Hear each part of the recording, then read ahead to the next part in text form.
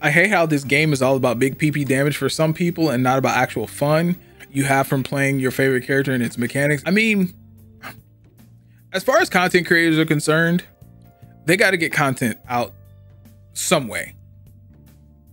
They have to do it in a way that's, you know, fun or just pertains to their style. Like I wouldn't, you know, knock any content creator for putting out, you know, big, as you would say, PP damage showcases, because those do get views. So if that's your only way of, you know, watching it, like with streaming, when people stream, that's I feel like that's where the real content is.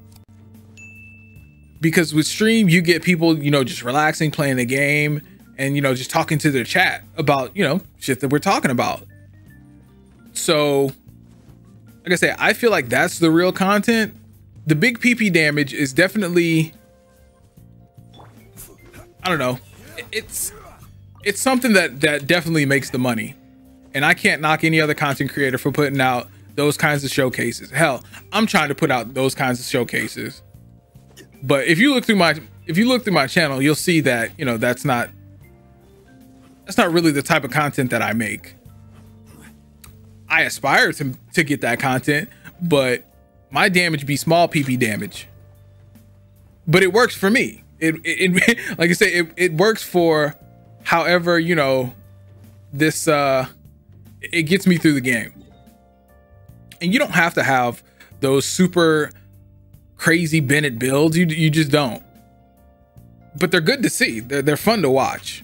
It helps them draw attention, kind of. They don't need it, but it's drawing in views. Well, I mean, I think that's a little bit unfair to say that they don't need it. I mean, say for instance, I stop uploading for a week.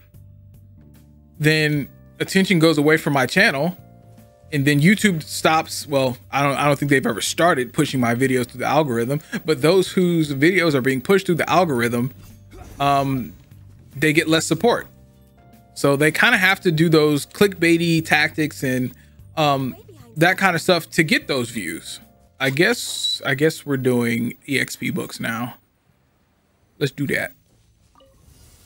Of course, your ice. So yeah, like the YouTube algorithm isn't all that friendly to pretty much anyone. They set it up so you really do have to be scummy on this platform in order to gain a following, in order to gain like anything. But you know, once like with Tectone, him for example, you see now he's doing like the fun videos, the meme videos and all that kind of stuff. He had to do those boring big PP damage videos in order to get his audience. Well, like his journey was, he was always a gacha game player. But like most of his content was like how to do this, how to do that. But now that he's found his voice, he's found his niche, he can do those meme videos and just and be himself. I think that is probably one of the greatest things that any content creator can ever strive for. That's where I aspire to be.